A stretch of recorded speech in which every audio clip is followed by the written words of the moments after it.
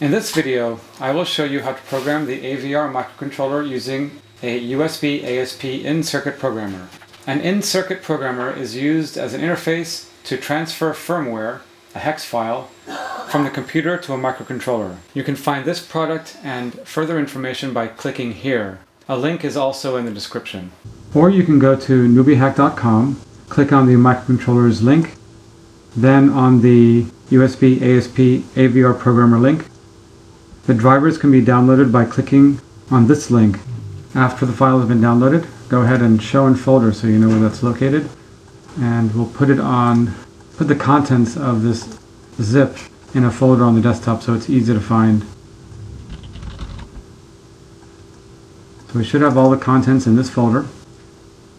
Okay, let's go ahead and plug in the USBasp interface and see what we get.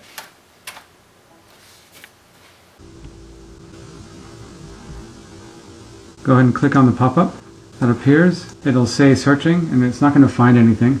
It'll say no driver found. It recognized the interface, but it doesn't find a driver, so we're going to close this and we're going to use the contents of the zip file to update the driver. So we'll have to go into the device manager of the computer. I generally go in by right-clicking on computer, go to manage, and in this dialog box you'll see device manager, and you'll notice that there's a USBasp that has an exclamation mark next to the icon. So double click and we're going to go to driver and update the driver. In Windows Vista I noticed that this came up while it was plugged into the computer, so you may not have to do this step on Windows Vista.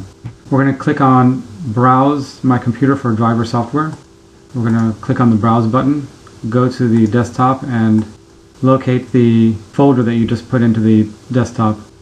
It's USBasp drivers, and just press OK and press Next. You want to make sure that you install this driver software anyway.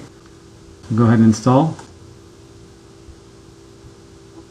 And you should get a dialog box that says Windows has successfully updated your driver software. Windows has finished installing the driver software for this device. Just press close and close the USBasp properties and exit the device manager.